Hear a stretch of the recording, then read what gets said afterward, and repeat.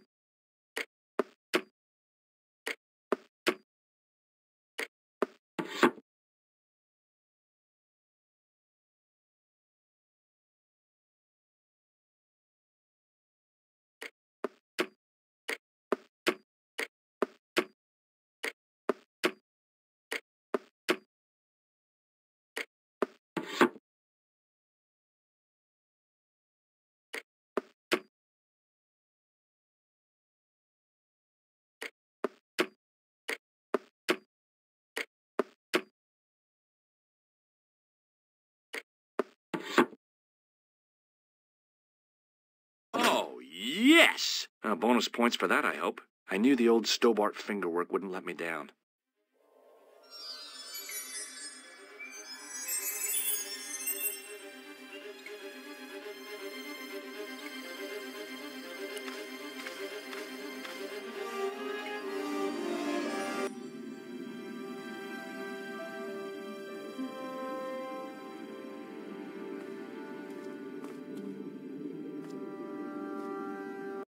Before I left, though, there was one last thing to do. You won't be needing that replacement piece anymore, Countess. I found it with the children. You'll probably want to be alone for a while. I'll be out in the garden with Lopez.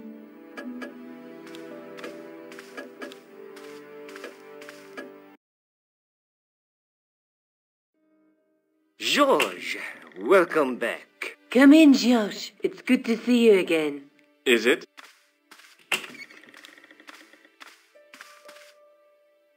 Sure. What did you find in Spain? Without Andre, we wouldn't have got this far, George. Yeah, I know. The clues led to an underground chamber at the bottom of a well. The Templars had left a tapestry showing a chessboard. The white pieces were vastly outnumbered. There was a stream running across the board, and a Templar knight on a horse. Does it mean anything to you, Andre? No, nothing. Maybe we should tell Andre what else you found, George. There's a map and a Latin inscription to the west at the edge of the world. George found that in a cave in Syria. Yeah, where the assassin almost killed me. Then we've got the burning of Jacques de Molay and the date, 1314. From the window of the church in Montfaucon Square, one of the few places where nobody tried to kill me. Then we have the image of a church that George found at the excavation. I don't recall anyone trying to kill you there either, George. And finally we have the tapestry in Spain. Did I mention I almost got killed there? Not yet, but I'm sure you're about to. It was only my cat-like reflexes that saved me from certain death. Cat-like reflexes, eh? And while I was risking life and limb, where were you, Andre? Getting your glasses fogged up over an Etruscan vase? That's enough, boys. Can we get back to saving the world? Of course. My apologies. He started it. Well, the Latin phrase are the words of Julius Caesar. He was describing the island of Britain. Are you sure? The map didn't look much like Britain. How come Caesar described Britain as being at the edge of the world? To the Romans, the Mediterranean was the center of the universe. Britain was a remote, unfriendly place, inhabited by blue-painted savages. It hasn't changed much. They've stopped painting themselves blue. Except when they go to a football match. They used an extract from a plant called woad, Isatis tinctoria. The Scots were using it until fairly recently in their wars with the English. Fairly recently? I don't recall the Scots being at war with the English. How recently are you talking about? I believe William Wallace's men used it in the 13th century. They might well have been using it as late as... You can't remember, can you? 1314. Ah, we're back onto that, are we? Andre, what is it? What do you mean? 1314 in Scotland. The Battle of Bannockburn. That would explain the stream on the chessboard. That's what a burn is. Right, Andre? As in Bannockburn? Right, George. And it gets better. Tradition has it that the Scots were helped by a shock force of, well, can't you guess? Knights Templar? Yes, a group of outlawed Templars. They are said to have turned the tide for the Scots. And it all ends at a church in the Isle of Britain at Bannockburn in a church. What are we waiting for? I'll call a cab. I can't go. Andre, you've been loads of help, but... What George is trying to say is that you shouldn't feel guilty. I was? We understand you've got commitments. Oh, listen, we have to hurry. Let's go, George. We'll see it through. Oh, and, don't worry about us.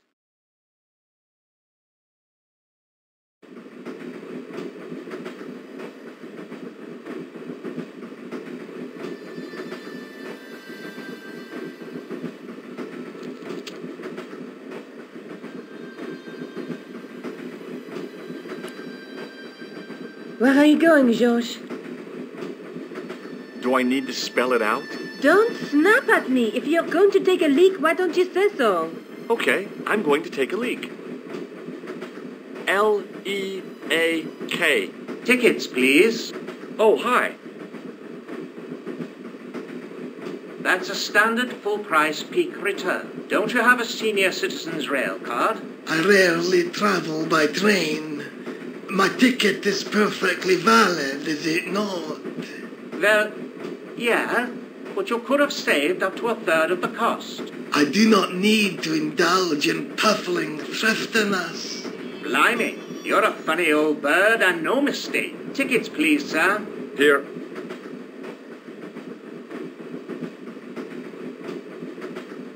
Off to Stirling, eh? Yes, we are. Well, I hope you won't be disappointed. It's a miserable place this time of year. Still, there's plenty of pubs and a lovely view from the castle. Thank you. I don't want to worry you, but there was something familiar about that guy. Are you sure? You're tired. Perhaps you're mistaken. Maybe. But I didn't like the look in his eyes when he spoke to you.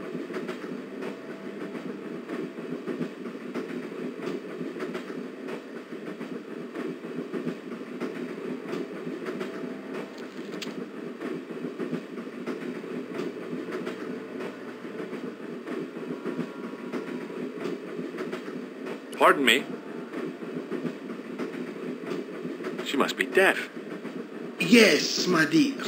Do you know what time we're due in Stirling? 6:15, but we're running 8 minutes late.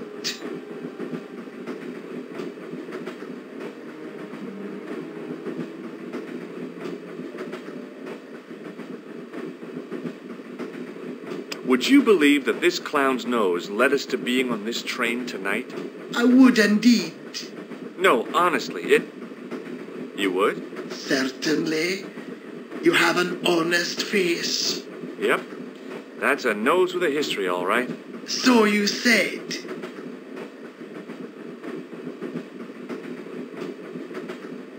Do you know Sterling well? Yes, I do. Is that where you two lovebirds abound? Yeah, It's one of the places we thought we'd see on our holiday. Be sure to visit the castle, won't you? Oh, I'm sure it's a neat place. But we are not really interested in history, are we, George? No. What's the book you're reading? Oh, it's something I picked up at the station. A medieval detective story. Quite well written for that kind of thing. It's been out of print for years.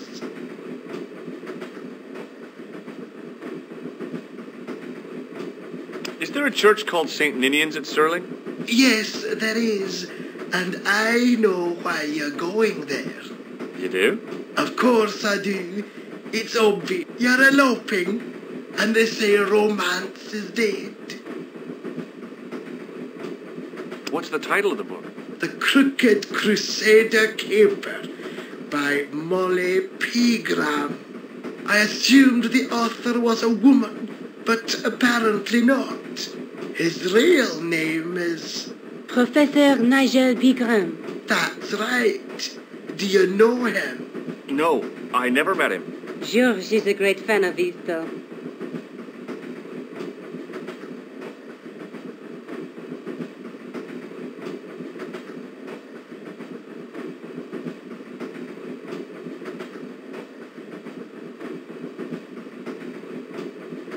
Does the name Merlin mean anything to you? Merlin, a master of illusions. Oh, you said Merlin? Then no, nothing.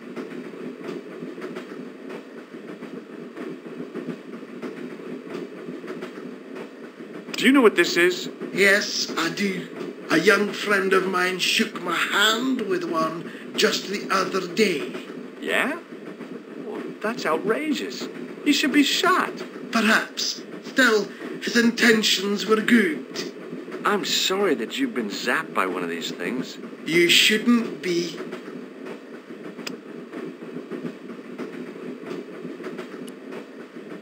Can't you sit still, George? I need to go to the John. While you're there, check out the buffet card, George. Unthinkable though it is, I am hungry enough to eat English food. Okay.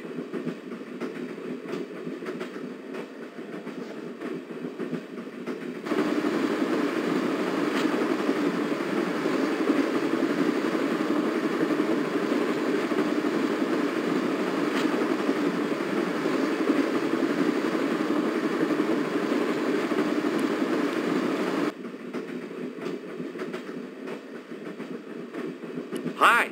Having a party? No, this is breakfast. Come on, join us, man. Wake, Basha, wake up, man. With company. His breath was like the outlet from a chemical factory. Excuse my mate, he's taking a nap, sleeping like a bobby. I'll wake him up when we get to Newcastle. We passed through Newcastle half an hour ago. And I never noticed. What is that stuff you're...